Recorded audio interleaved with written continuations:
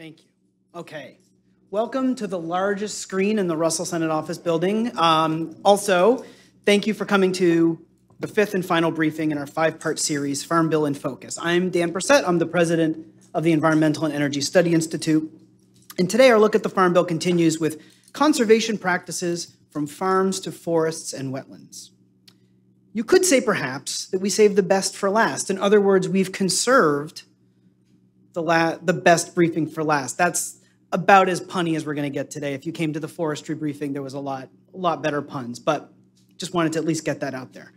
Also, like to say huge thanks to the Office of Senator Peter Welch for having us secure this room today and for hosting and for bringing us all together for this really excellent conversation.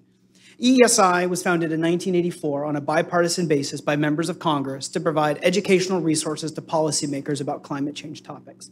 That means next year is our 40th anniversary, and we're still going strong. Briefings like this are probably the highest profile thing we do. We do a lot of briefings, and we cover lots of topics, even beyond Farm Bill topics. So while this is a five-part series about the Farm Bill, we've also recently covered Department of Energy's nuclear energy programs, Office of Energy Efficiency and Renewable Energy programs. We did a four-part Congressional Climate Camp series earlier this year. We looked at public polling about climate change. We talked about non-CO2 greenhouse gas emissions and other pollutants, the budget and appropriations process, so not just substance, also process. And then also the fourth briefing in that series was the implementation status of the Infrastructure Investment and Jobs Act and Inflation Reduction Act. This will be our last briefing for a little while, but we'll be back on July 18th on the 9th floor of the Hart Building for our Congressional Renewable Energy and Energy Efficiency Expo. That is going to be an all-star series of panels. We're also going to have a fun reception after the event. So I encourage everyone, if you haven't already, to sign up for that.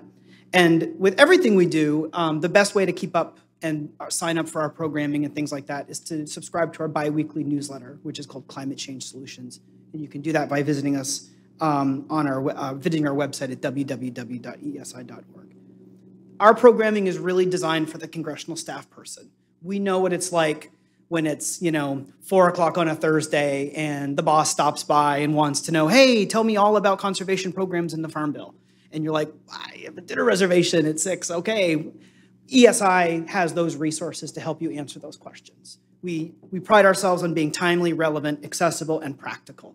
And our resources come in all shapes and sizes. We do briefings. We also do a lot of writing. We do a lot of articles, for example. We do fact sheets. We just released a fact sheet a couple weeks ago about heavy-duty electric vehicles. It's a must-read. We just posted one today about the Renew America's Nonprofits program, which was enacted as part of the Infrastructure Investment and Jobs Act.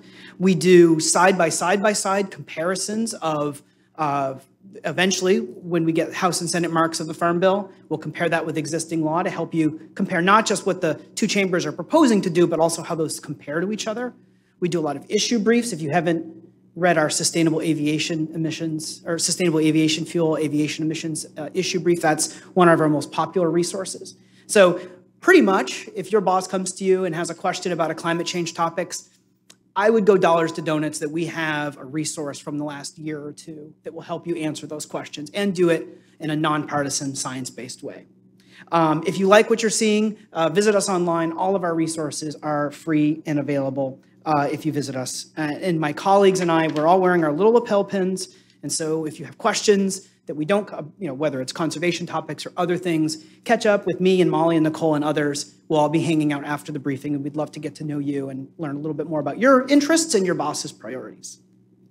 The conservation title of the Farm Bill is what brings us here today, and that's because it contains important programs and policies that help agricultural producers, forest managers, and rural communities take advantage of opportunities to reduce greenhouse gas emissions and build resilience to climate impacts. And that happens while also generating other benefits. For example, improved water and air quality, soil health, biodiversity, and jobs. Conservation of public, private, working, and non-working lands can take many forms, from regenerative agricultural practices to conservation easements. And our all-star panel today will help everyone understand what that looks like in practice and some things that you might be thinking about as House and Senate start to really get to work on putting pen to paper on the Farm Bill. But before we get to our panelists, we're joined today by two special guests via pre-recorded introductions. The first is Representative Nancy Mace, Representative Mace represents the 1st District of South Carolina in the U.S. House of Representatives. She grew up in Goose Creek and earned accolades as one of the most fiscally conservative members of the South Carolina General Assembly and one of the most pro-conservation lawmakers in the state. Representative Mace was the first woman to graduate from the Citadel, which is the military college of South Carolina, in 1999 and earned magna cum laude honors. She also started her own business and brings extensive experience in technology, public relations and marketing, and commercial real estate to her service in the House. So my colleague Dano will get the video up and running and we'll hear what Representative Mace has to say.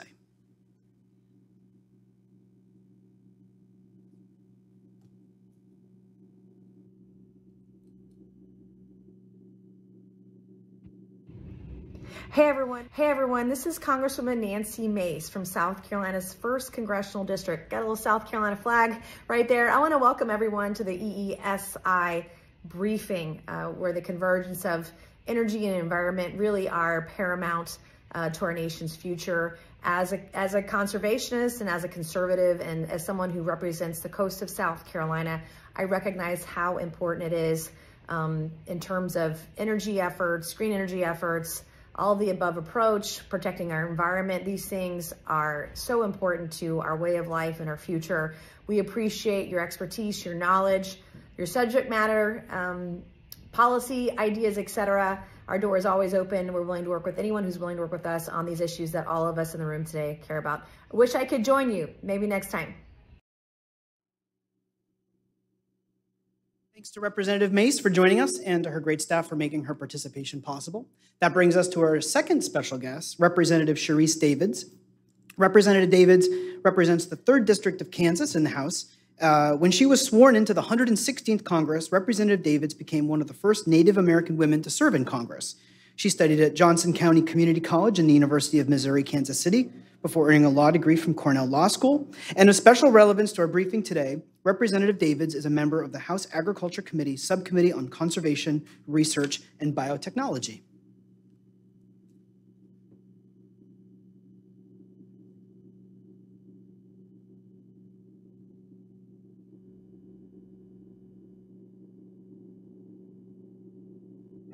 Hi everyone, it's great to be with you today. Thanks to the Environmental and Energy Study Institute for inviting me to share a few words with you. For folks who I haven't met yet, my name is Sharice Davids and I represent Kansas's 3rd District in Congress. I also serve as a member on the House Agriculture Committee. Look, my understanding is this is the last conversation in the Farm Bill briefing series, and I hope this has been an informative time for you all. You know, that mindset of learning and listening is exactly the approach that I've taken over the past year to prepare for the upcoming Farm Bill reauthorization. I've had the chance to travel my district in Kansas on a Farm Bill listening tour, and I don't have enough time to mention all the fun and amazing stops, but some have included a meat and poultry farm, a co-op, a no-till farm, a small family-owned farm, a livestock auction, just so many things. And many of the agriculture professionals that I've spoken to mention the need for us to protect our lands so that future farmers and producers can support their businesses and families, as well as our economy for generations to come. And that includes combating climate change and extreme weather events like flooding and drought, which can devastate our agricultural community in Kansas and across the country. You know, conservation programs administered by the U.S. Department of Agriculture have proven instrumental in achieving this goal. This includes the Conservation Reserve Program and the Environmental Quality Incentives Program, which gives farmers and producers the tools to mitigate the effects of climate change in their communities and to ensure that they can continue to feed the world. You know, these programs empower agriculture professionals who know their land best. It empowers them to protect and care for it. And as a member of the subcommittee on conservation, research, and biotechnology, I'm glad that we can talk about the benefits of these programs and how we can continue improving them moving forward. You know, the conservation title has long enjoyed bipartisan support, and I'm really glad to share this space today with my colleague, Congresswoman Mace, as we work to ensure that programs that support farmers and protect our lands are funded adequately and managed effectively through the 2023 Farm Bill. So thank you again for your time, and I hope you enjoy the rest of today's session, and I'll look forward to talking to you all soon.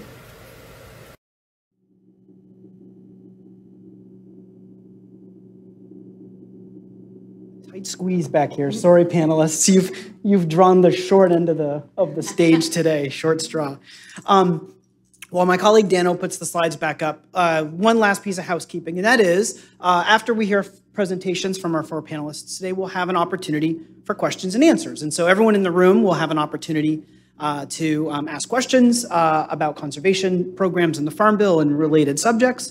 But we'll also have an opportunity for our online audience to ask us questions. And so if you're in our online audience today, you can send us an email. The email address to use is ask, that's ASK, @eesi.org. You can also follow us on social media @EESI Online, and we'll do our best to incorporate those questions into the discussion. That brings us to our first panelist today. Samantha Levy leads the development and implementation of the American Farmland Trust's climate policy agenda. She leads the Trust's efforts to advance adoption of new regenerative practices on farmland, protect farmland from development, and encourage smart, renewable energy siting on farms. She also works closely with the Farmers Combat Climate Change Initiative, which elevates the role of farmers to adapt to and mitigate the effects of climate change. In 2020, Samantha was appointed to serve as a member of the New York Agriculture and Forestry Advisory Panel to the Climate Action Council to develop recommendations to reduce agricultural greenhouse gas emissions and increase carbon sequestration in soils. And she's also served as a member of the Governor's Racial Equity and Diversity in Agriculture Work Group. Samantha, welcome to the lectern. I will turn the clicker over to you, and I'm really looking forward to your presentation. Thank you, Dan. Am I good on sound? This is all I need? Okay, great. Great. Thank you for having me. Thank you, EESI, for having me. Thank you all for coming and spending your time here this afternoon. Just to help me get a sense of who's in the room, how many of y'all work for a House member? Great. Senator? NGO? Excellent. Farm group? Cool. Okay. Thanks. So Dan already did a great job of talking about what I work on. My portfolio covers soil health, conservation, solar siting, renewable energy siting on farms. So in case you're hearing about that from constituents, that's what I work on for our federal team, and I support our state and regional staff at AFT in doing so as well. For those who aren't familiar with American Farmland Trust, this is us. No farms, no food stickers. That represents our mission. Our mission is to save the land that sustains us. Please take a stack of stickers on your way out. I brought enough for everyone. To accomplish this mission, we do it in 3 ways: by working to protect farmland, promote sound farming practices, and keep farmers on the land. And we've got an office in DC. We have state and regional offices throughout the country, probably in many of the places that you represent. And we work directly with farmers and ranchers, and we also work on policy at the local, state, and federal level. We often say we work from kitchen table to Congress. And I'm part of a federal team of 5. Our Farm Bill work encompasses what I'll talk to you about today, but also the Agricultural Conservation Easement Program, land access for a new generation of farmers, business technical assistance, farm viability, and smart solar. And I left some resources on the front table about that. But like I said, I'm going to focus on sound farming practices, and I've been asked to give a 101, what they are, why they matter, and the programs that support them. And then I can't help myself talking about the Farm Bill, given where we are in the time of year. So first, what is soil health? How many folks are familiar with soil health? Definition, practices, great. Well, then I'm glad I included this slide.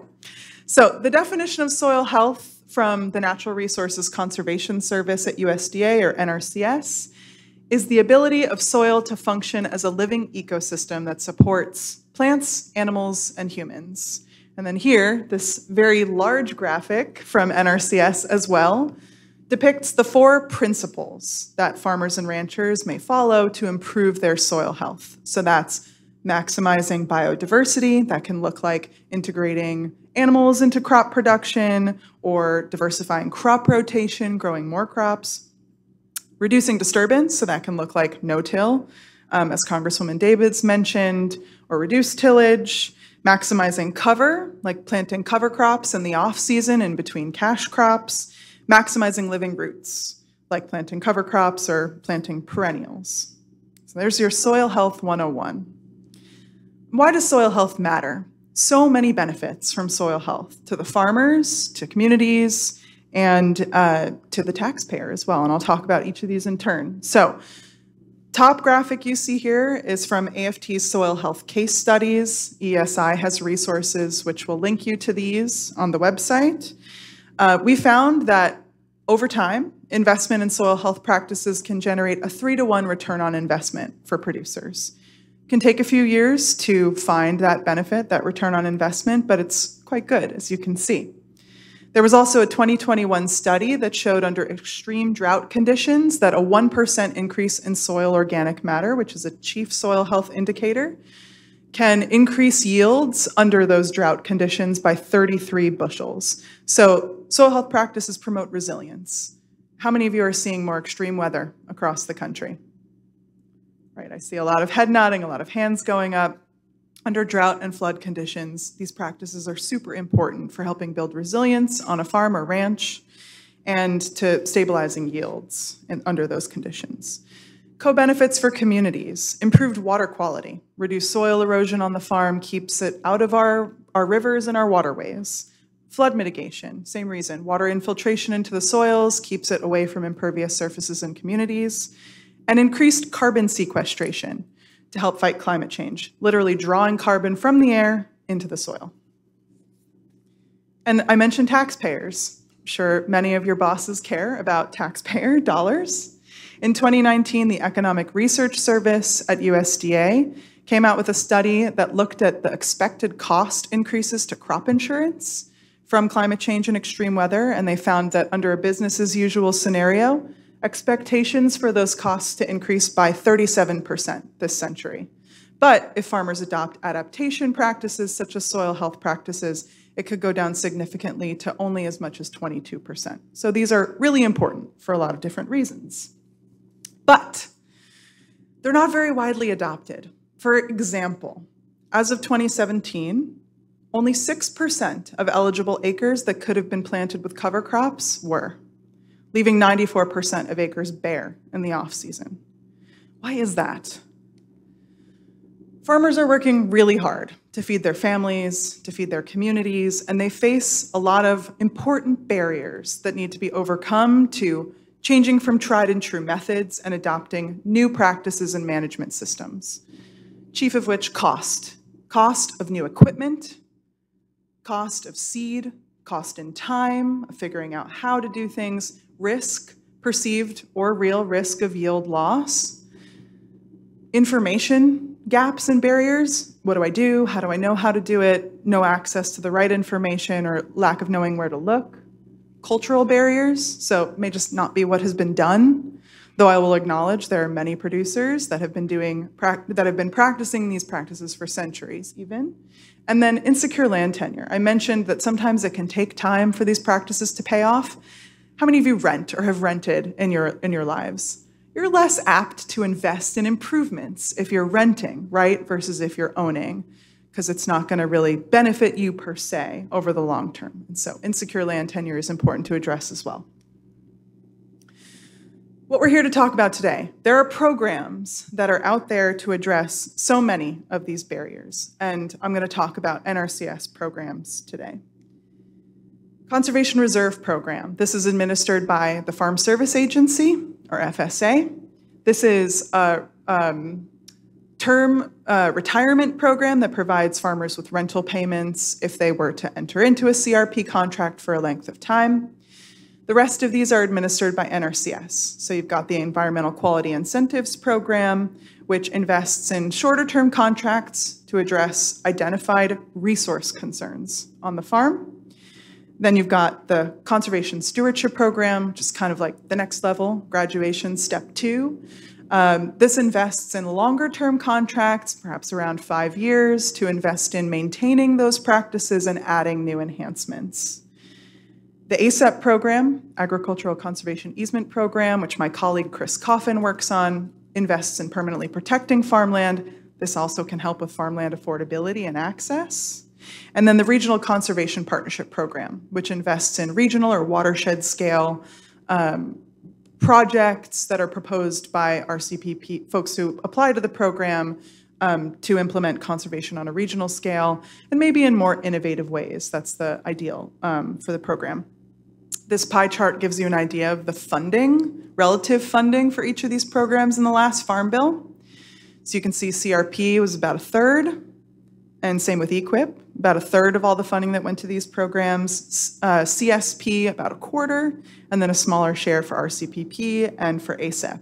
And for EQIP and CSP in particular, producers to gain access to that financial assistance to overcome those cost barriers, they need to work with somebody who is qualified to provide them with technical assistance. So that could be an NRCS staff person, could be someone else that NRCS has entered into agreement with. AFT has some of those planners on staff, and they work with the producer directly to identify what are the resource concerns that you want to work on, what practices that NRCS supports funding for can we invest in, and then helps them find financial assistance for those. Hopefully everybody's clear on the 101. So back last year, AFT held Farm Bill workshops with farmers and ranchers across the country, with service providers, researchers, and others.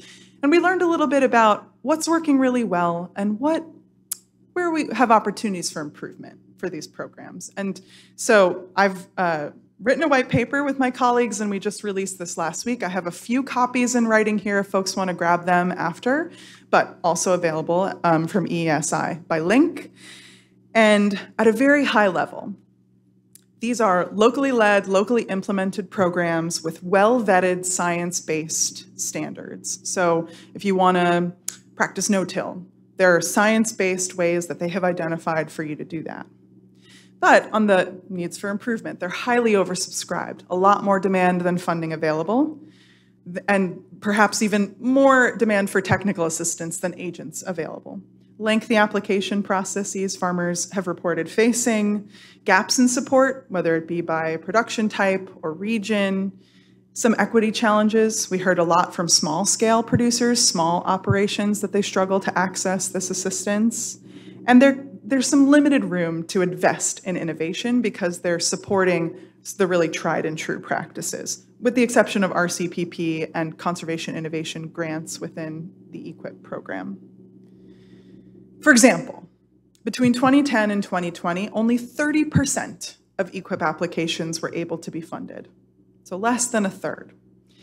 And there was also a study released in 2020 that showed that between 2009 and 2018, only 17 to 27% of funding from EQIP went towards soil health practices. So they're investing in a lot of different resource concerns. So just a small share of the overall pot there.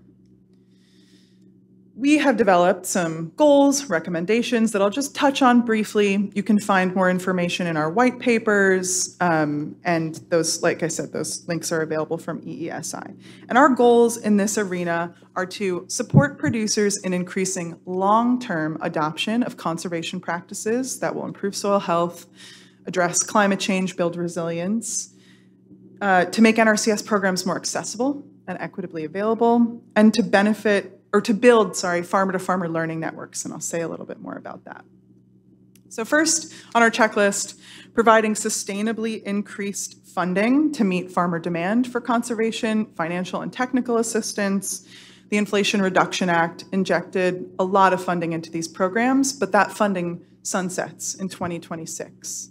So, solving the longer term, how do we meet the funding demand problem? Hopefully something we can do this Farm Bill. And streamlining program implementation. And like I said, you can find more on this here. Oh, there's some animation. Okay, so increasing support for farmer-to-farmer learning. We see this as kind of the missing piece. We're investing in technical assistance and financial assistance. It helps with cost barriers. This can help with information barriers, cultural barriers, can even help with land tenure. Farmer-to-farmer learning is so critical to this conversation. It really helps to overcome the adoption barriers by having someone with first-hand experience address perceived risks to yield and more that may prevent a farmer from trying a new practice. It's as much about what doesn't work as what does. This is already happening. organically across the country, informally, formally in coffee shops, et cetera, in the field. According to a survey that we did in New England, over 50% of farmers that we surveyed were learning about conservation from other farmers. And that's something we hear across the country. Ask any farmer or rancher, where do you learn about conservation? 9 times out of 10, first thing they'll say is another farmer. So we have a proposal to build this into the Farm Bill. There's more information on the front table, or I can provide it. Creating a program that provides matching funds for state and tribal soil health programs. So there are innovations happening. There are locally led programs being developed at the state level. We have another white paper on that gives you tons of examples of that. We've done a webinar as well. You can find more information on that or just ask me. Creating a program in the Farm Bill to match those funds, to augment them, helps to augment innovation for locally led programs, build off of NRCS programs, and to fill gaps. For example, many states invest in equipment purchase for soil health practice adoption, and that's a really big key barrier. Oh, and I should also mention there are a couple of bills. The Agriculture Resilience Act includes this in the bill, and there was a bill introduced last week by Representatives Gallagher, Nunn, and Huffman called the No Emits Act that includes a proposal for this, and the ARA was introduced by Senator Heinrich and Representative Pingree, amongst others. And you can see on this memo just incredibly broad support. Ooh, I have a little pointer. Incredibly broad support for this across the country. Finally, I mentioned we heard small-scale operations struggle to access some of these programs. So we've been working with Senator Booker, Representatives, I'm sorry, I just lost my card, but I can remember, Representatives Strickland, Adams, and McGovern to introduce a bill which was introduced recently, the Office of Small Farms Establishment Act, that would basically look through USDA program policies and make sure that small-scale producers are able to access not just conservation programs, but all of the services that USDA provides. And so I encourage you to keep in touch. This is my contact information. You can look on our website for all these resources, and like I said, some of them are available through EESI. We're also working on crop insurance and conservation. Happy to talk about that. And like I said, ASAP, land access, business technical assistance, and solar. And thank you so much. Thank you, Samantha. You're welcome for your fabulous presentation. And if anyone would like to revisit that fabulous presentation, I have 2 suggestions. One would be to go to eesi.org and download all of the great materials and presentation materials that Samantha just presented and referred to. You could also watch the archived webcast. Will be up in a few days. So if you want to go back and revisit anything that Samantha just said or anything that our other panelists are about to say, that resource is available to you, including the white paper that you mentioned.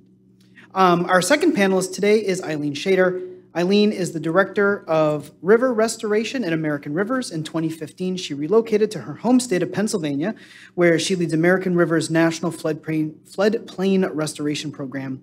Eileen spent most of her career at American Rivers advocating to Congress and the federal government to support sound floodplain management policies. Prior to joining American Rivers, she held positions at the National Wildlife Federation, the National Environmental Trust, and US EPA. Eileen is a certified floodplain manager and works to reconnect rivers to their floodplains and restore natural floodplain habitats. Eileen, the clicker is yours. Take it away. Thank you. Thank you very much. Thank you. There we go. Thank you very much for having me, and really appreciate the opportunity to participate in this briefing and talk about the Farm Bill and conservation practices. So today I'm going to focus on a program that is technically an emergency protection program under the NRCS, but in reality is a conservation program and how it is applied. So. If you're not familiar with American Rivers, we are a premier national river conservation organization that works to protect wild rivers, restore damaged rivers, and conserve clean water for people and nature. And as Dan mentioned, I lead our National Floodplain Restoration Program, which is focused on working with partners and communities across the country to implement nature-based, equitable, and multi-benefit floodplain management programs and projects. So that can include anything from, we have staff working directly on the ground to reconnect rivers to their floodplains, restore natural habitat, to working at advancing state-level programs that support multi-benefit projects that both reduce flood risk and restore habitat for floodplain-dependent species. And working on federal policy initiatives like the Farm Bill and Water Resources Development Act and National Flood Insurance Program. But today we're going to talk about floodplain easements under the NRCS. My colleague, Olivia Dorothy, who lives in Illinois and leads our Mississippi River program, wasn't able to be here today, but she led the effort to produce a report on the multiple benefits of floodplain easements that looked at their use within the upper Midwest states, the upper Mississippi, and then assessed how floodplain easements are utilized and how some of the challenges with that program. So if you are, well, one thing I would say about if you're not familiar with the floodplain easement program, essentially it works where the NRCS will put, their voluntary program will put an easement on flood-prone land, agricultural land, and then the landowner enters an agreement with the NRCS to restore that land to more natural conditions. So we're restoring the hydrology so that the water is able to soak into the ground, restoring natural habitat and native vegetation in order to improve the capacity of that land to provide benefits to society. When we talk about floodplains, I know many people think about a floodplain as the 100-year floodplain as defined by the National Flood Insurance Program and where you might need insurance.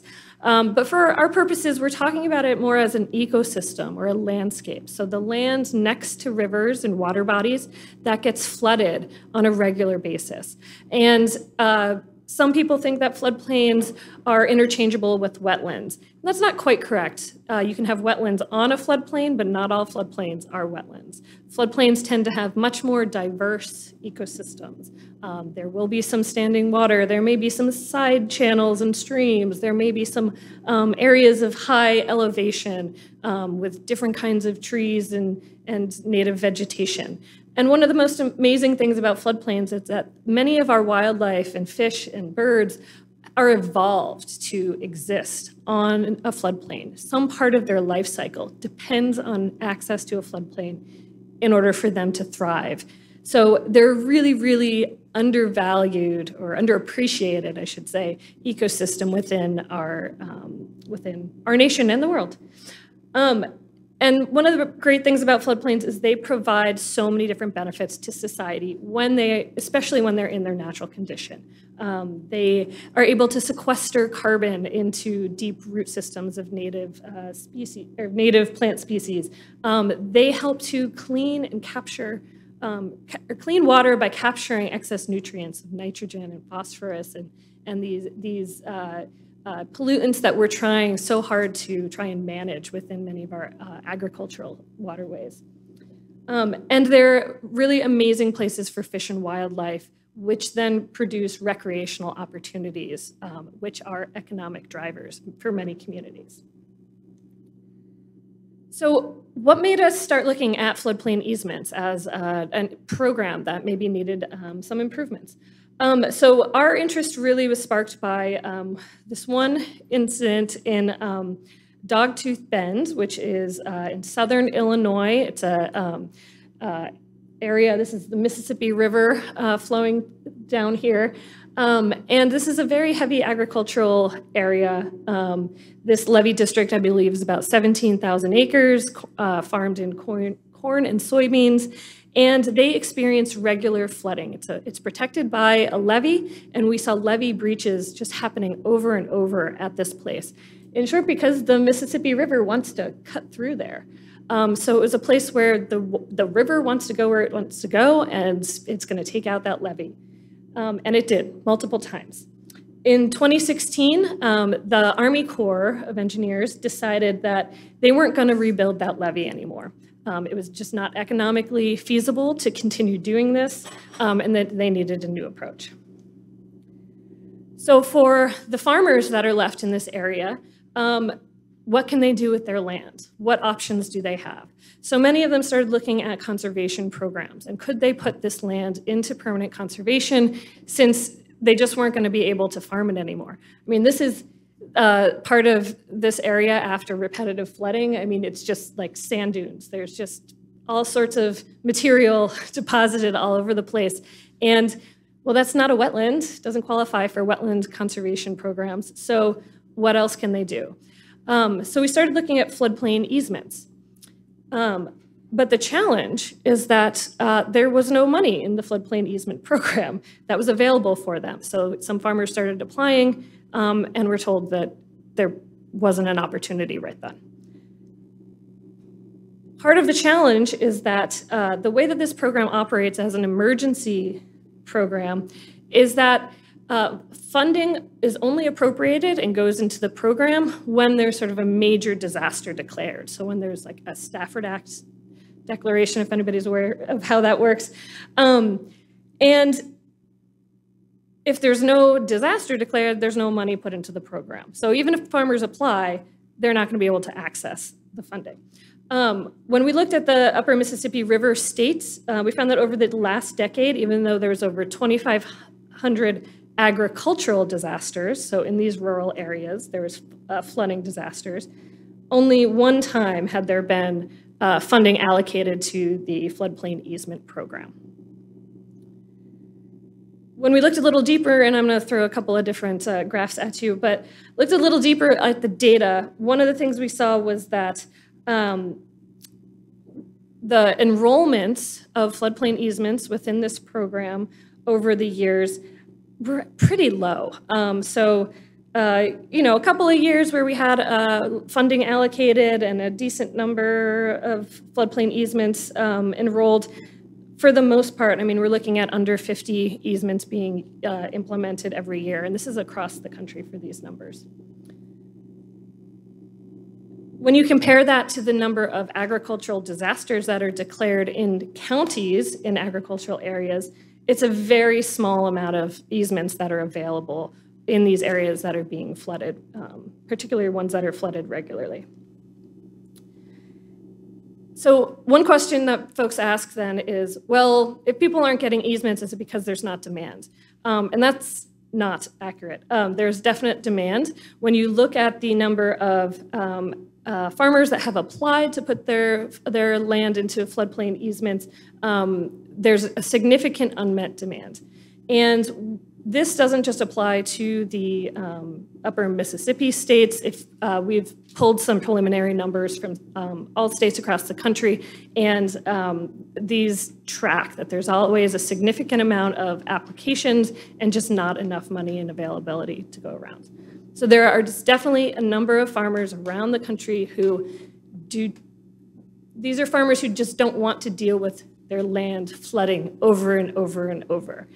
So we're talking about farmers that voluntarily want to put their land to a better use rather than just continue to farm and then get crop insurance payouts every couple of years. I can't see this one up here, but just a couple of other things, points I wanted to make is that flooding is continuing to increase. We all know this, getting more severe, and the costs associated with flooding and repetitive flooding continue to increase due to climate change. I think this is a point hopefully we're all well aware of. And when that happens, that also means that our payouts for things like crop insurance and the damages to crops is going to continue to increase as the years move on. Within the upper Mississippi River, we've seen that the producers are particularly hit by flooding. We're talking damages and payouts in the billions of dollars for many of our most heavily agricultural states. And this then applies to the cost to taxpayers across the nation in terms of how much is being paid out in crop insurance and in the funding for responding to floods and responding to disasters every year. But when we're talking about the floodplain easement program, it's not just about cost, although that's certainly one reason to be interested in this.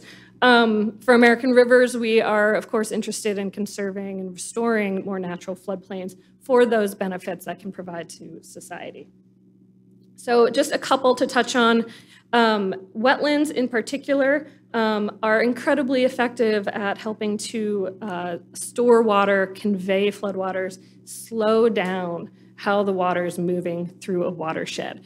The more wetlands you have within a watershed, the slower your floodwaters will move downstream, and it will help reduce the damages to communities and to infrastructure downstream.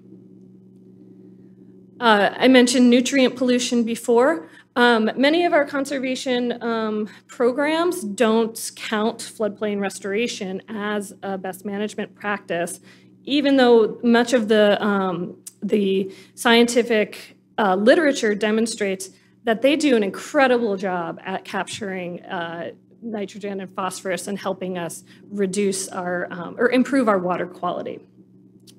And the orange ones up there is floodplain restoration compared to many of the other best management practices. And then I mentioned before floodplains as being really key in helping with biodiversity and restoring and protecting some of our most vulnerable species.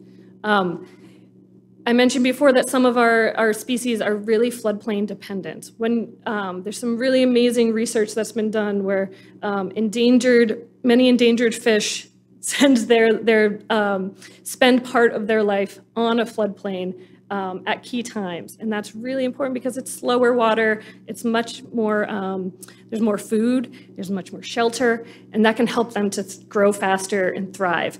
And having access to floodplains within our watersheds where we have a lot of endangered species can be a really important aspect to help with that recovery of those different species.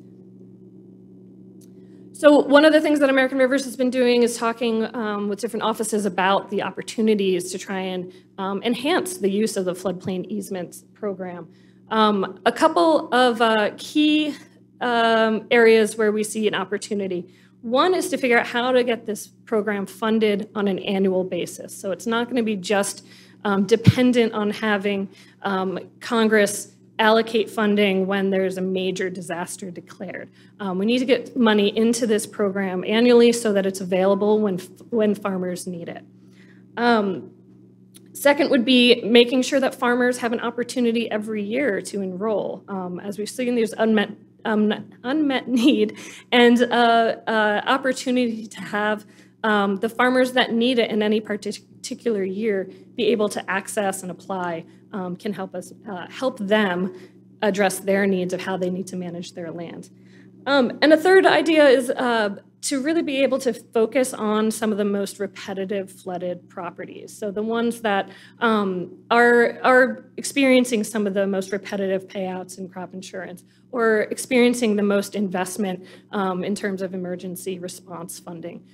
Those are easy opportunities to be able to adapt to climate change and ensure that we are investing our funds appropriately while having an opportunity to protect and restore the land around them.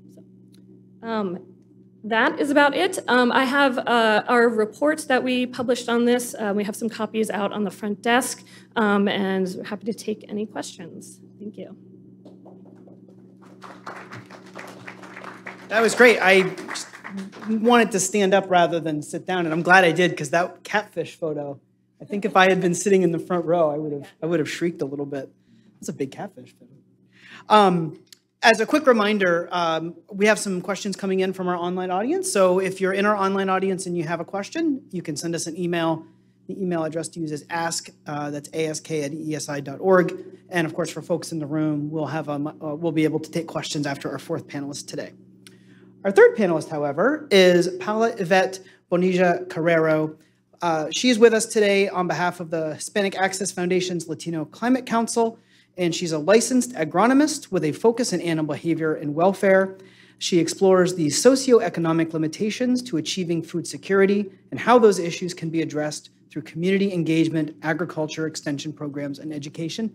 Thank you so much for joining us today. I'm looking forward to your presentation. Hello to all, and thank you for being here today. My name is Paola Bonilla Carrero. As I mentioned, I'm an agronomist, an animal scientist, and an educator from Aguadilla, Puerto Rico. My areas of interest are integrating social equity, food accessibility, and creating agriculture engagement and extension by creating better connection with the farmers and producers and the communities they serve. Let me put my presentation real quick. Perfect, awesome. So I have been a part of academia, and I have also engaged in public policy. But most importantly, I've been working in the field as an agronomist, both in areas of the DMV and in Puerto Rico. And something that I realized in both situations is that there is a clear gap between the efforts that academia and public policy do towards the improvement of agriculture versus how that is translated into the producers and the farmers. It is crucial to reduce these gaps and visibilize the issues that these producers and farmers point forward, because at the end of the day, thanks to them, we have food on our table. So that's what I'm gonna be talking about today. I'm gonna be focusing on productions and farm agroecological projects in Puerto Rico and how they have implemented conservation practices. Before I begin, I wanna thank all the farmers and producers who took the time to have these conversations with me, as well as team members of the USDA, Caribbean Climate Hub, and the Institute of Agroecology. Thanks to them, I have this presentation. So, there is no clear definition of agroecology, but rather a set of disciplines and knowledge and how they're integrated. Agroecology takes ecological concepts and applies them into farming. It is a global movement that emphasizes ancestral and campesino knowledge, and it's honored and applied. And it breaks away from the industrialized paradigm where there's a hierarchy of who the experts are. It's basically a multifactorial approach and inclusive approach to the way we produce food. Agroecology prioritizes long-term economic viability by ensuring that all parts of the economic production of food is considered, whether it's marketing, technology, distribution, and accessibility. It also prioritizes conservation by protecting and regenerating our natural resources. It looks for technical ways to use our energy more practically, and also it tries to stem away from external inputs. Agroecology centers around social equity because it promotes dignified salaries for the workers. It centers and uplifts previously marginalized communities like Black, Indigenous people of color who are farmers and producers, and aims towards food sovereignty, which is not the same as food security. Food sovereignty is a fundamental right for everybody to have accurate, adequate, culturally appropriate, affordable, and healthy food. And it centers the people as the decision makers for their agricultural systems and their food. I'm sorry, I move a lot, so I'm gonna try to work on that. So there are multiple conservation practices. I cannot name all of them. So I'm gonna focus on the ones that the farms that I will be talking about focuses. So agroecology mimics natural ecosystems, and that way they have more resilient and diverse systems. They diversify the crops by adding local native plants and cover crops, which usually are deep-rooted perennials that provide structure, integrity, and nutrients to the soil. By diversifying these crops, they build stronger lands that differentiate from monocropping, the thing that we usually see in industrial agriculture. And monocropping makes plants vulnerable and more dependent on external inputs like herbicides, plaguicides, and synthetic fertilizer. Contrast to industrial agriculture, agroecology uses organic matter as a natural fertilizer of the soil. Adequate water management is crucial for agroecology as we are facing a very real water crisis. It focuses on reducing water waste, reducing soil erosion, and also preparing the land for inclement weathers, like mentioned before, of floods and droughts. And lastly, the reintegration of livestock is crucial for agroecology, given that we do need to follow the thought of more crops, less land, more outputs, less land.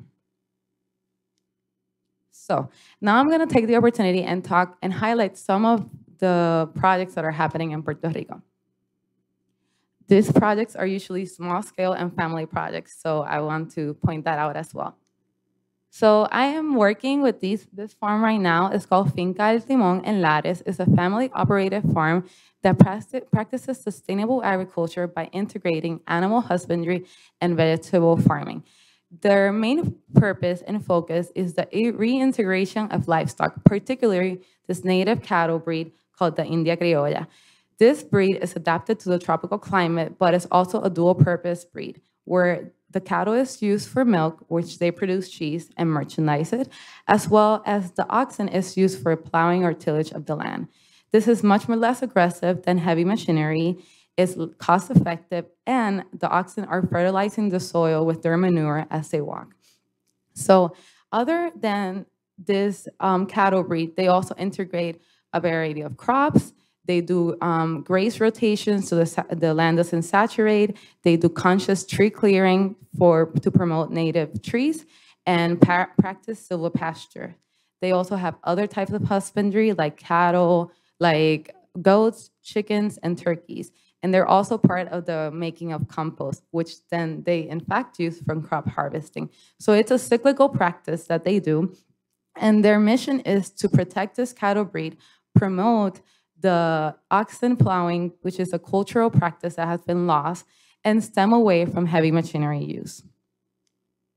This other farm is called Finca Plenitud in Las Marias. It's a nonprofit educational project. They have multiple conservation practices from permaculture to bioconstruction, but they have a really smart water management system because they're in the mountainous area. And we know that mountainous area, when there's heavy rainfall, water falls with a lot of energy. So they follow the swale and barns approach as well as contour farming. A swale is basically a grassline depression that allows the water to pass through and dissipates its energy, and it prevents runoff when there's heavy rain. The barns are land-earth walls that are close to the ditch, and they're in charge of retaining that water and allowing it to infiltrate the soil. This, in addition to contour farming, which is basically preparing terrace or plowing the land in a way that follows the natural landscape and slopes. This reduces erosion. It makes it easier to work in the land because you're following the landscape. And integrated is a passive water management tool that should be implemented in many other places that have the issue with droughts and flooding. So now I'm going to mention other farms that are specifically benefiting from the USDA conservation programs. So this Las Fincas in Rio Grande is a woman-owned agribusiness that is focused on the raising of cattle for meat. When they first acquired their land, it wasn't prepared for agriculture. But thankfully to the USDA NRCA conservation program, they have had the opportunity to begin the efforts to reach their goals. Some of the things, this is some of them, they received a couple of them, but some of them was the tree shrub site propagation program that allowed them to start planting trees to create shade and reduce heat stress in animals. Prescribed grazing, which basically is harvesting and maintaining healthy pastures while maintaining healthy soils, and you do that while having grazing animals. Forage and biomass planting to improve pasture quality. The pasture that they had low palatability and low nutritional value. So they're trying to add native pastures that are better for the animals. Their beef production is a niche market in Puerto Rico, and they center in the protection of natural resources and focusing on animal well-being and creating good quality meat. So it's important to promote conscious agroecological animal production, not only crop production, because we need to eat, right? So the last one I'm going to talk about is the Proyecto Agroecológico El Josco Bravo in Toa Alta. They're pioneers in Puerto Rico for agroecological farming and education. They basically do all the practices that I mentioned before, But most importantly, they have been classified as prime farmland by the NRCS program due to its soils with high fertility and excellent agroecological output. Less than 5% of the world have this classification. And I have to remind you how small Puerto Rico is, so that's really impressive. So the conservation and protection of this soil is crucial. They also produce over 21,000 pounds of food in 2021 in just a 3-acre land. So they serve as proof that sustainable agroecology can feed communities, and it's done in a really small space, so the opportunities are endless. They also offer a agroecological promoter course, which I'm taking right now, which is an intensive theoretical and practical course that teaches all audience how to start a vegetable garden from scratch, the principles of agroecology, and the students work in different farms around the area. I feel that this type of courses should be implemented worldwide, whether you want to have a project or not, because there is an urgency to shift our agricultural production, and everybody eats. So the more people are aware of our situation, the larger scope we can impact. They've also benefited from NRCS conservation program.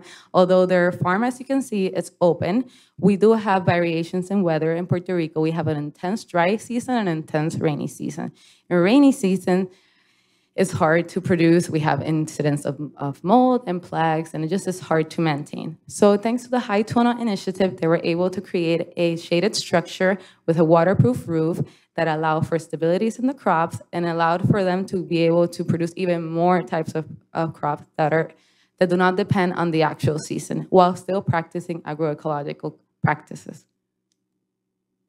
So, like everything, there are challenges. I'm first going to talk about the challenges in Puerto Rico and then talk about challenges in general. So we are currently going through a land access and land tenure crisis, like Sam mentioned.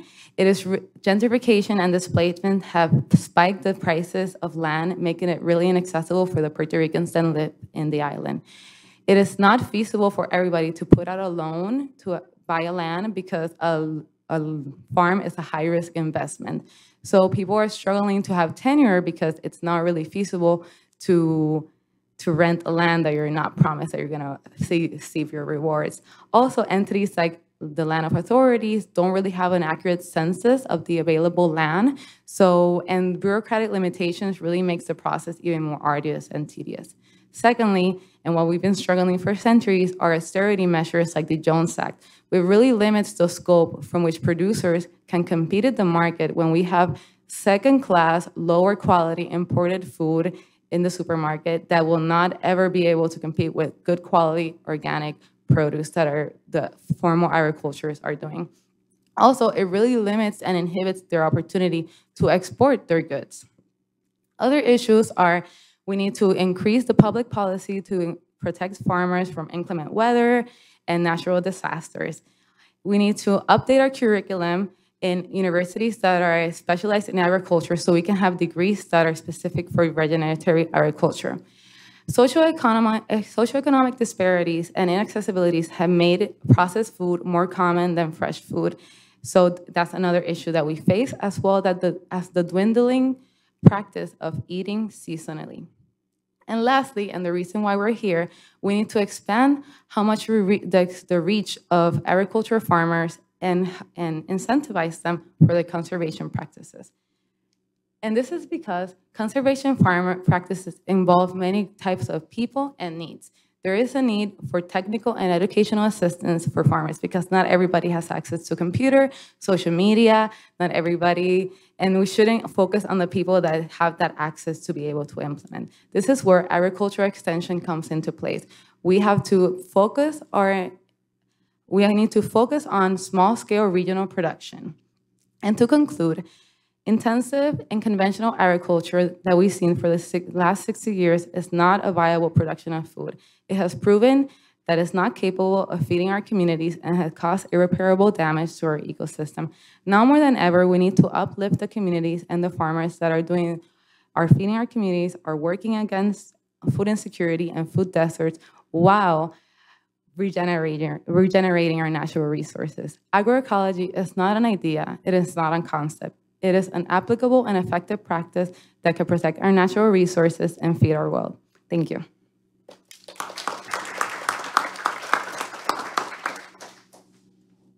Thank you so much. There's nothing wrong with SR 188. It's a perfectly fine place for a briefing, but we might have to talk about maybe doing our briefings in Puerto Rico, because the photos you displayed, it's kind of nice. It's pretty amazing. Those are great shots that you provided. Thank you. We have our final panelist joining us now, and I'm really pleased to introduce Bené Calic. Bené is an enrolled member of the Palma Band of Luiseño Indians and a proud descendant of the Huichol people of Jalisco. Over the last 35 years, Bené has represented Indian country in various political, cultural, and administrative capacities. She has served as the repatriation chair since the age of 21, and her life's work is to preserve the culture and traditions of her people. Through her various roles, Bené interacts with the youth, culture, public, and political relations of her tribe. She's established and served as board chair and president of Onopo Strategies, a multifaceted consultancy and holding company with capabilities in economic development, technology procurement, distribution, business strategy, marketing, and environmental and agricultural management. And for people who joined us a couple weeks ago at the Rural Development Briefing, Bené also introduced us to Dwayne, who stole the show along with Aaliyah and our other panelists. So thanks very much for that as well. Bené, welcome to the lectern. I'm looking forward to your presentation. Yeah, I'll go first. Right.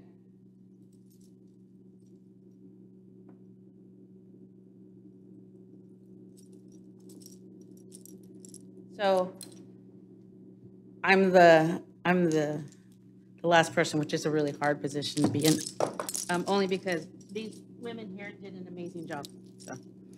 So I really appreciate that. Mio yam mechachun ichon.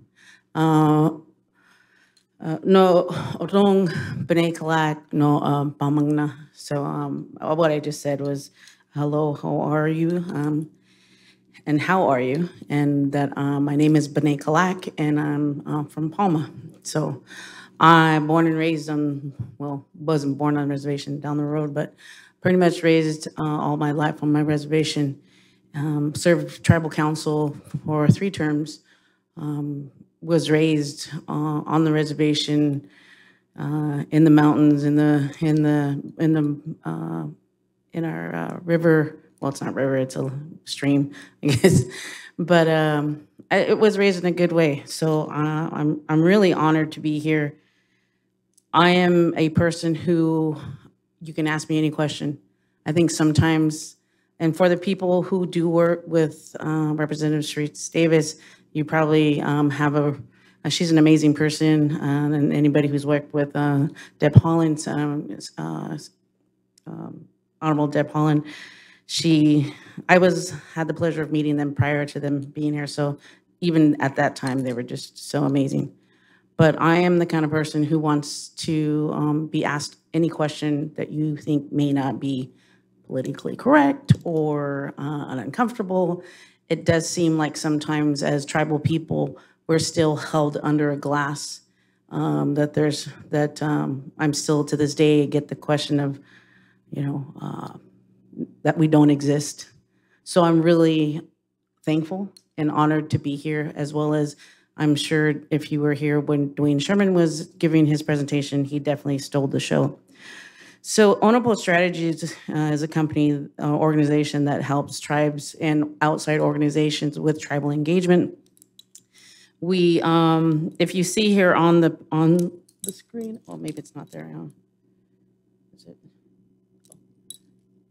So I just wanted to share a little bit about these photos. That's actually a young girl from the Pine Ridge Indian Reservation. That's her horse. She's an amazing horse. Her horsemanship is amazing, but they obviously struggle with a lot of issues, and they are huge farmers, but they deal with a lot of water issues. The picture of the basket is a basket of the whirlwind, and it's in regards to perpetual motion and that our people believe in. And when it comes to our gathering rights, we have still difficulties to this day. So I wanted to be able to show you just a little bit about us as a people. I'm going to stay pretty close to my time, I think. And just FYI, being on tribal council, and I'm sure this is the way for you guys as well, we're always ensured, or when we provide a presentation or someone provides a presentation to us, it's direct. Here's the information. Although I'm a little jealous because there were some really great pictures, I was like, man, I should add more pictures, but I did not. I'm actually stepping back a little bit. Onopo Strategies also, we are the ambassadors of the nation of Hawaii. The nation of Hawaii is out of Oahu, out of Manolo. Obviously, there's a lot of people for the nation of Hawaii, but this specific group is responsible for reestablishing the Rapuno, and they are total sovereign. So if you want more information on that, I can share that as well. So what I wanted to do is kind of take you back, because I always want to make sure that people understand the beginning. In order for you to learn how to walk, you had to start at the beginning. In order to learn, you had to start at the beginning. So that's extremely important for me. And it is amazing that a lot of people, in regards to when they talk about manifest destiny, that's actually one of the first things that we as tribal people learn about manifest destiny. Not too many people really understand the definition to that. My young daughter, my son, and my nieces and nephews understand manifest destiny. And I won't go into the definitions, and please, if you guys get a chance, you'll really grasp a concept about our tribal people if you understand the different eras that had gone through. And I'm going to tie it into the Farm Bill and conservation. So quickly after Manifest Destiny, there's Discovery and Conquest, Treaty Making. I don't have to read them to you, but the Removal and Relocation Act, that has a really huge effect on us in regards to taking action in farming. Because when you remove a people from a land and then you put them on a smaller one, they then have to create another way to address or feed their families. And then we have a cultural tie. We have a cultural tie to the land. The land that we sit on tells a creation story of the people that were here. This was their beginning place. And so there's a large, there's a disconnect. So for allotment and assimilation, that was, again, a difficult time for us to try to re-engage back into farming, into agriculture, into supplying for our life and for our people. The Reorganization Act and self-government was an opportunity for us to be able to reestablish who we are, although it didn't really happen that way. And then you suffered the Termination Act, where there were tribes where they were just no longer in existence. The United States government said, you're no longer a people. And so that was devastating. And then we came, obviously, to the Self-Determination Act, and that is actually to the present time. So again, I'm not going to go into details to them, but when we talk about the federal responsibility and the power of Indian affairs, we as tribes, and I'm sure many of you, raise a hand, how many of you met with tribal leaders or tribal staff? Not too many, huh? So, although tribal leadership doesn't want to meet with staffers, they want to meet with, the representatives. But I think it's extremely important that you do engage. It's extremely important for you to engage with what is happening with the tribes. So the federal government has a fiduciary responsibility to address tribes. And, I don't need to go into detail what you guys know about us as tribes, but so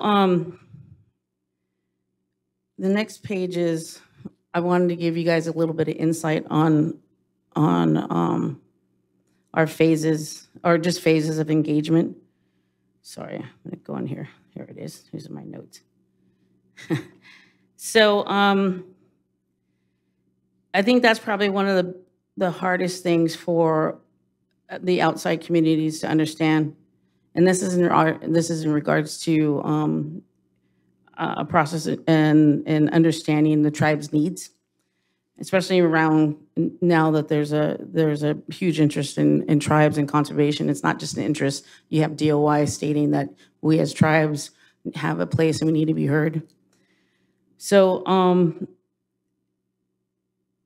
and I don't know if any of you guys know in here that there's 574 tribes within the United States. That doesn't mean that includes all of them. Obviously, I'm not talking about the ones that have been terminated. So there are some states that don't have tribes, but that doesn't mean that there wasn't tribal land at one time. So when you engage with tribes, the phases of it, or I call it phases, but tribes are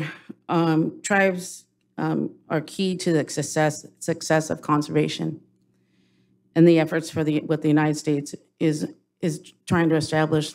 The reason why is we hold the knowledge, and it's not just the tribes here; it's the indigenous people, but we hold the knowledge of traditional ecological knowledge. I've heard tribal leaders say, "Well, if they would have listened to us, then that probably wouldn't happen. Right? The flooding probably wouldn't have happened. The burns probably wouldn't have happened. We would have had a lot more to sustain our people, and that's just not the people of the reservation, but that's the people of this United States." So again, these are just suggestions. And I said it earlier, to initiate conversation among small groups, tribal leaders, tribal technical experts. But I can ensure that you understand that it is extremely important to talk to the right tribal person. Do not assume that Benet is here speaking for all of Indian country, because I in no way can do that, or am I even allowed to do that? So it's extremely important to find the proper one. And I know that's a little difficult because our world is pretty, can get a little crazy, but you have people like myself, and I know you guys have talked to tribal people, and so I'm really excited that they did mention that. And when you go into the next phase, so the first phase of that is engagement in hearing the stories of the people. The second phase would be, again, that we're important to conservation efforts into, oh, that's the same thing, isn't it? But it's feedback, right? I'm sorry, that's the same thing. I think I copy and pasted the wrong thing. I apologize, you guys. But I don't need that. Phase 2 is just comments and feedback. You want to be able to engage with tribes to hear what their story is. You want to have them tell you their issues. How many of you in here know about tribal water rights? It's huge. That is going to be a game changer when it comes to the Farm Bill and conservation. That I would do your studying on that, because it's extremely important, and they're all different for every tribe. So my tribe was in a 45-year water lawsuit against the federal government. There was 5 of us. The Soboba tribe, which is out in Southern California, they were in a 73-year lawsuit, which again, water rights is described that we as tribes would have that, but it was obviously taken from us. So in regards to like step 3, and which is the next steps, once you do engagement, once you do conversation, once you hear the story, and you build, you maybe collaboratively build policy, but you also implement what was established. And those are things that I've seen in being extremely successful in conservation efforts. USDA, I know NRCS is everywhere, and they're doing some amazing jobs. But again, out of the 574 tribes, maybe 20% of those tribes are seeing those efforts. And so again, my goal here today is to emphasize on engagement, emphasize in learning your community, and understanding that you don't have, you may not have all the answers, or you may not know who to go to, but I'd like to simply say is there's 50 states. There's 50 governors. There's 574 tribes. I'm pretty sure not all 574 tribes get to talk to whether it be the president or the Congress or the Senate. So it would be nice. But I can understand the difficulty of a program or a representative in needing to talk to individuals.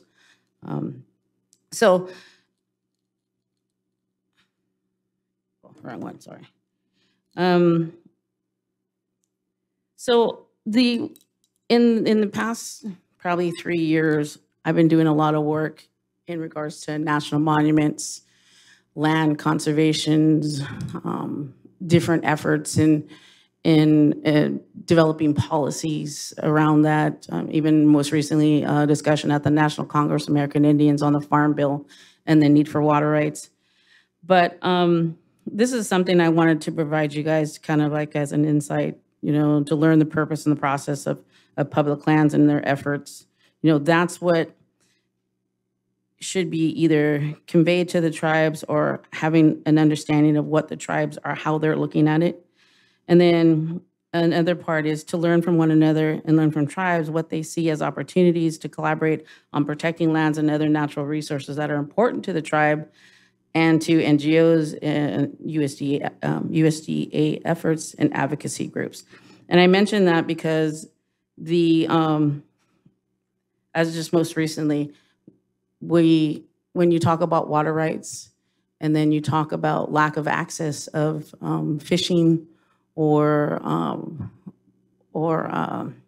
any foods, one of the things that I think Sam had brought it up was, it was Elaine. Elaine, is that correct? Eileen, excuse me. Was talking about floodplains.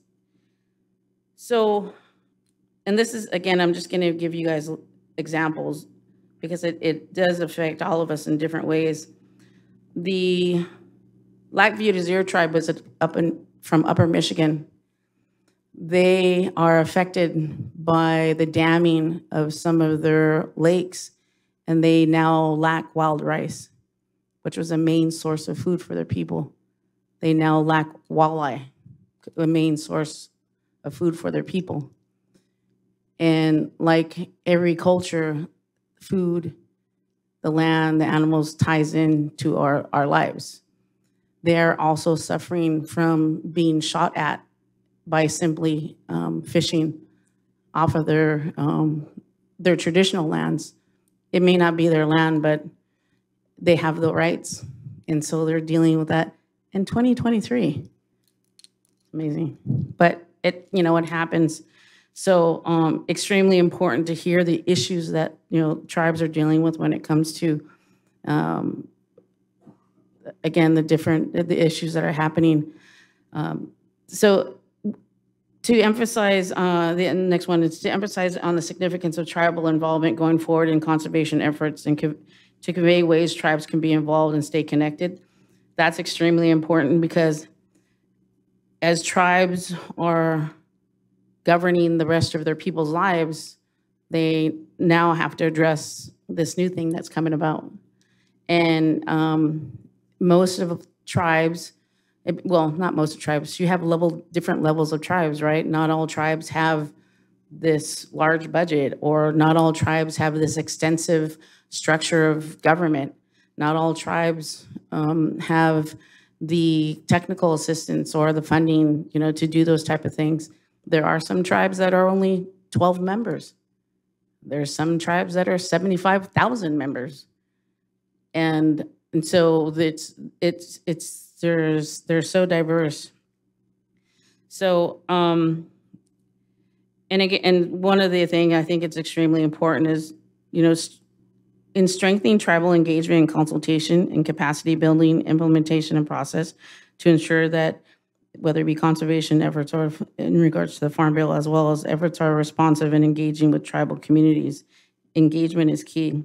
So what should tribes expect to engage with? And this is not just with NGO and conservationists, but also USDA communities in groups is helping shape the planning process and be used to develop the management plans for conservation efforts.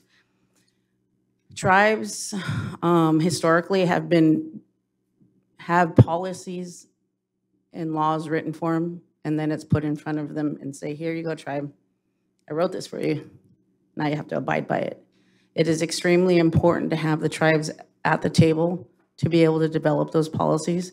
And tribes will collaborate with others because obviously you guys are doing it. And we obviously need to talk because I'm totally going to send your name out to everybody I know.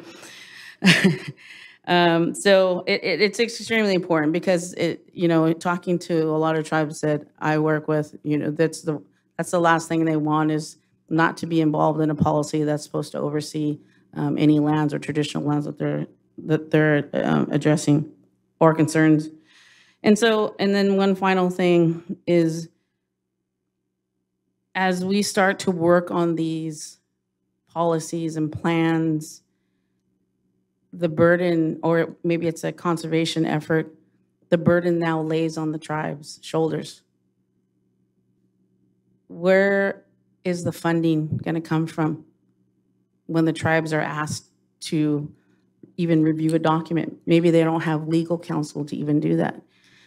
So that is something that has to be really considered. Is you may be expecting the tribe to have a seat at the table, but where's the funding and the expectation coming from? And does the tribe have that capacity? So tribes need assistance in funding, technical assistance, training, and capacity building to address the asks of either NGOs, conservationists, goals and efforts. It's extremely important.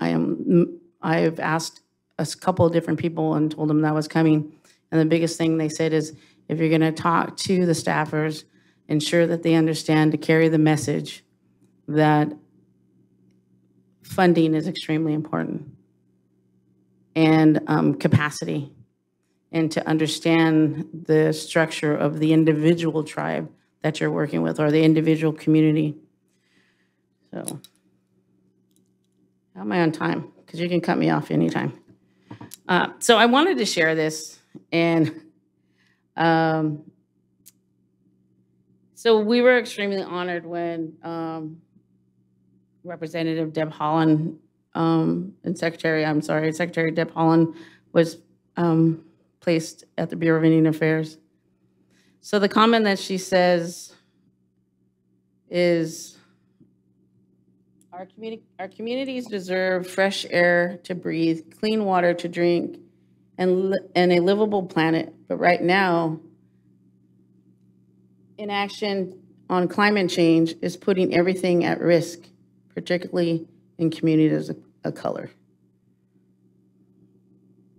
And so I saw that and I thought, you can't help but repeat that several times. Below the couple paragraphs that I put in there are actually statements from the chairman of the Fort Mojave tribe, Chairman Tim Williams. They most recently were able to establish Evikwame, which is for their people what was their beginning place, and it was an amazing opportunity to help preserve the land. So just really quickly, these are just examples of USDA. I know I'm getting cut for time here, and then a couple others. There's the Ute, the Cheyenne River, and then that's my name. But I just wanted to add really fast. I tried to, when I thought about the 12 minutes, I was like, holy crap.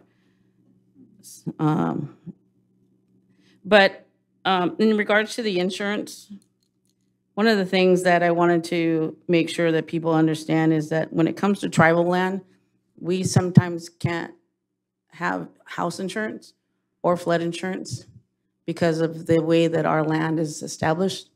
So when I share the importance of really understanding the tribes, it really is important to understand each tribe in its individual capacity, because we don't have the luxuries. Not all of us are at that point, but again, there are a majority of us that can't afford that. So that's my name, that's my company, and I hope I helped out.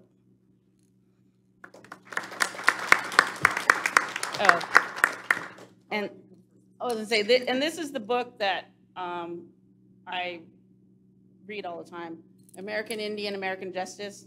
It's by Vine Deloria. He writes a lot of great books on. All right. We have maybe time for one or two quick questions from the audience, if there is one. I'm not sure if there is, but we are at time, unfortunately. I think since it's been a little while since we've heard Samantha and Eileen, especially since you were our first two panelists, let's wrap up with a quick lightning round question before we end for the afternoon. And that lightning round question is, we've covered a lot of ground today. I suspect there are lots of things we could suggest to improve when it comes to conservation programs. But if you could change one thing with existing programs to promote conservation, what would that one thing be? Samantha, we'll start with you and then we'll go down the line. And really interested in what you have to say. Can y'all hear me? Great. Okay. Thanks again for all the time today. Thank you to EESI for having us. I would say, especially after hearing my colleagues speak, there's a lot of information in the white paper. Hope y'all grab a copy, read it. But our proposal to support farmer-to-farmer learning seems most relevant, especially to be moving outside of the sort of existing technical assistance, really science-based strategies, and to provide some capacity building for communities that are historically marginalized from accessing those programs. So I would say building up more farmer-to-farmer engagement and learning, providing funding for those purposes, and capacity building. That would be my number one thing. I think there's probably a million different suggestions we could make about how to make all these programs easier to work with, and things like increased sustainable funding. But for me and for American Rivers, I think one of the key changes that we would love to see within many of the conservation programs within NRCS is to align them to work with rivers and recognize rivers as a dynamic part of our ecosystem, and the land around them, the floodplains and the riparian areas, as being really critical to the health of our society and our clean water.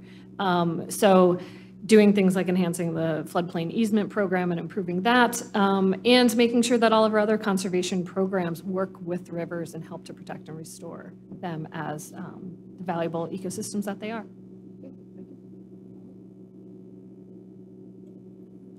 Hello. Okay.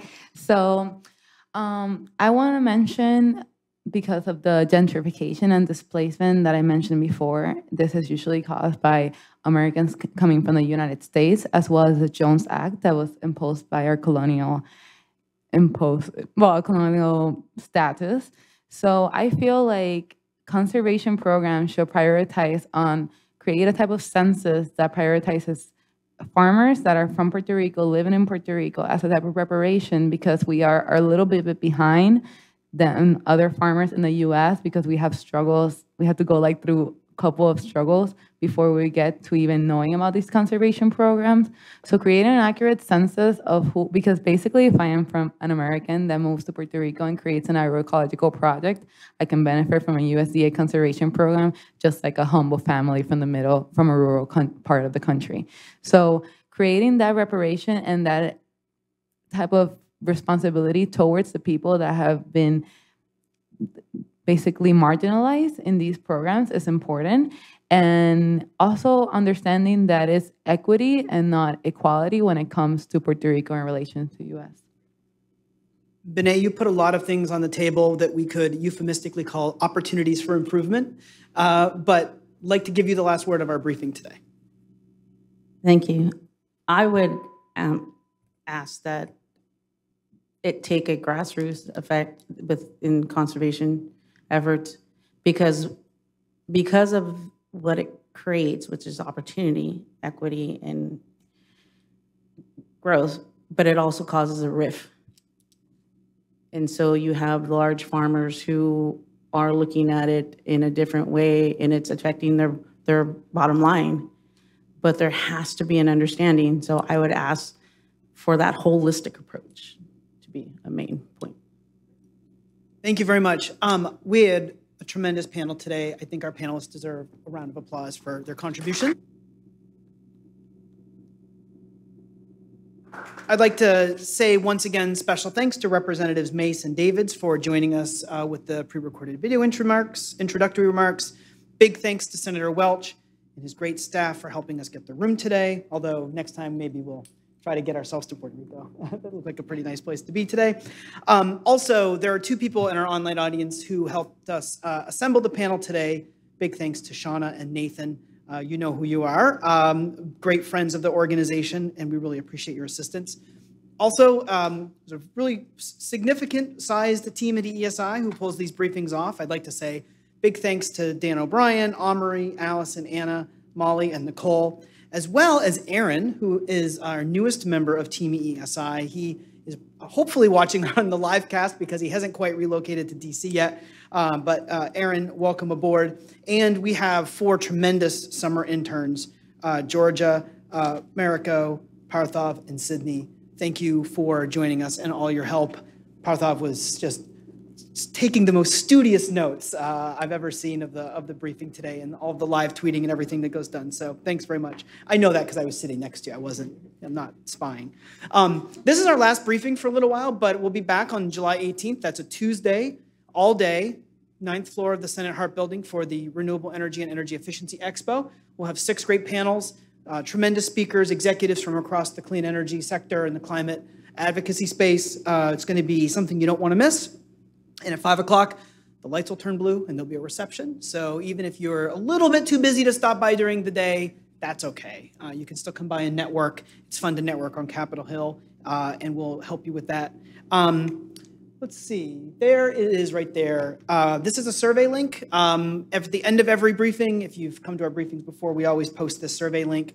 If you have a moment to take that survey, provide your feedback. Was there stuff that you liked today, didn't like today? Did you have any audio problems, video problems, anything like that, ideas for future topics? Please take a moment. We read every response, and it means a lot to us when people take the time to participate in our survey. We'll go ahead and wrap. Sorry for going a few minutes over, but really, really great panel today. Learned a ton about conservation programs in the Farm Bill, and can't wait to keep learning about all sorts of great stuff when we get to the Expo. And when we get back after Labor Day, we've got a really excellent slate of congressional programming that will get underway. So hope everyone has a great rest of your Wednesday, and we'll see you on July 18th, hopefully for the Clean Energy and Energy Efficiency Expo. Thanks.